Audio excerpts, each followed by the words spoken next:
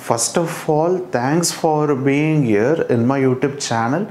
So here in this mistake series video, we will be seeing some of the mistakes that usually every student used to do at the beginning of learning aptitude for the competitive exams, or even I've seen some students are making these kinds of mistakes in the competitive exam itself.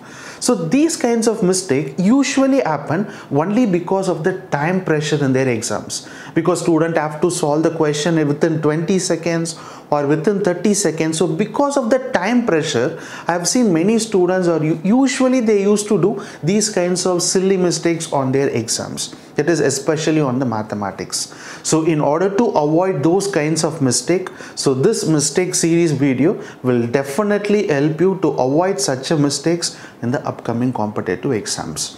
So don't forget to watch all the complete mistake series video, so that it will be very helpful if you are preparing for the competitive exams. So, and one more important thing, so many students, those who are asking all my videos, all my feel free to learn videos in offline, either it can be a pen drive mode or it can be SD card mode, where you can get the pen drive and you can able to watch all my videos what I posted on my channel feel free to learn in offline.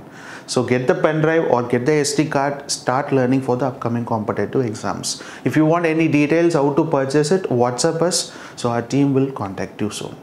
So thank you so much, and now let me move on to the mistake series videos. So friends, here is the video number 5 on the mistake series, that is based on simplification. We need to compare it, right? So this 11 by 13, 7 by 15. So assume that there are two numbers. One number is 11 by 13 and another number is 7 by 15. So in case if we need to compare and we need to check which of these two numbers is greater than, whether 11 by 13 is greater than or 7 by 15 is greater than. So which number is greater than?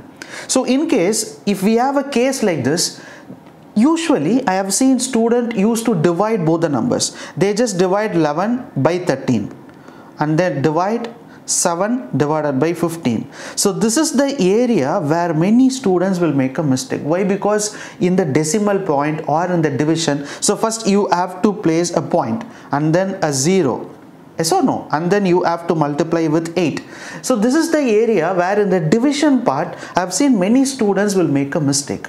If it is 11 by 13, it is easy. In case if the question is like 12 by 131, most of the student will make a mistake, right? So this is not the right way. This is one of the way to solve, but because of many students are making mistake again and again on this division part, so better use this technique to solve, right? The technique here is, I will teach you what is the technique. The technique here is just cross multiply the numbers. 11 into 15, which is 165, right? So 13 into 7, which is 91. Understood or not? Instead of dividing 11 by 13 and finding the answer, 7 by 15 and finding the answer, we have to check which of these two numbers is greater than.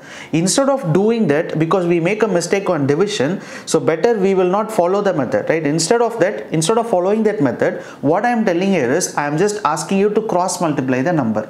Just see here, 11 by 13, 7 by 15. Cross multiply it. 15 into 11 will be 165. 13 into 7 will be 91. So now 165, 91, which of the two numbers is greater than? So out of these two numbers, sorry, which one is greater than? 165 is greater than. So we can say that 11 by 13, 7 by 15, so we can say 11 by 13 is greater than. Understood or not? It's easy, right? Where students will not make a mistake. I hope if you two are proceeding the this kind of thing in the older method, don't do that. Right? Just better cross multiply and check which of the number is greater than or less than. That will be easy. This here I have taken another example question. So 7 by 9, 8 by 11. So what you should not do? You should not do like this. 7 divided by 9.0. Don't do that, right? So instead of doing that, just cross multiply it. 11 into 7, which is 77. 9 into 8, which is 72. 77, 72, which is greater than? 77 is greater than. So we can say that 7 by 9, 8 by 11, we can say 7 by 11 is 7 by 9 is greater than. Yes, easy, right? So it does not require that much of time to solve, and it is very easy to, where you will not make any mistake in the exams. So friends, understood, right? It's easy. So mistake number 5, you have to remember one thing. The normal method, do not follow to these kinds of question. Use a technique, just cross multiply it. After getting cross multiply, check the answer which is greater than or less than. Understood? So friends, thank you so much for watching this video. Bye. So friends, and one more important thing, in my Feel Free to Learn platform, we are providing one course that is how to make videos, education videos on a YouTube platform. So we will teach you all the techniques, because I have seen many students who keep on asking me, I want to share the knowledge to the other students, how I can make a videos, proper education videos on a YouTube platform. So this is a green screen video. You can able to see the background is completely green screen. I am using a software, a tab and a pen. So I will teach you all the steps, right? How to make a proper education videos and how to start your YouTube channel, where you should invest money and where should not invest your money, and wasting your money is not needed. So if you have a passion of teaching, or if you want to share your knowledge to the other students by teaching in YouTube or various platform, we will definitely help you how to make a proper education videos. It will be a complete paid course. I have told you why it is paid, everything. So in case if you have any details, WhatsApp us. We will help you to join in the private class, and we will help you to make an education videos on your own. So thank you so much friends for watching this video. Bye.